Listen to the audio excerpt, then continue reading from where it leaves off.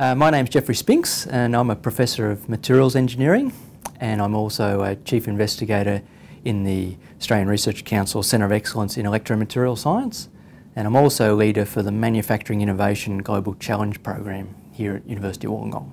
All those roles are sort of interrelated. Broadly speaking, I'm interested in manufacturing, and what we're trying to do as academic researchers is to help manufacturing industry to improve their competitiveness and their productivity and so on by looking at different aspects of innovation. And the particular area that I'm interested in is innovations around the materials. So as a Professor of Materials Engineering, I'm interested in developing new materials and looking for applications for those materials, and ultimately they will end up in manufactured products. So that's sort of how the interest in manufacturing and materials links together.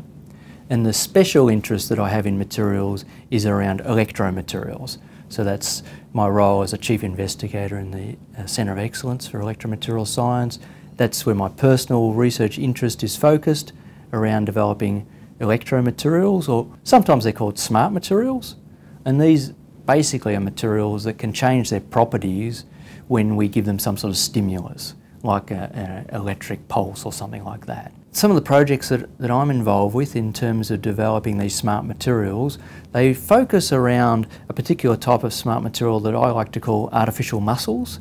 And these are actually materials that try to mimic natural muscle. Natural muscle contracts and expands, and it provides the propulsion for us to move and manipulate things.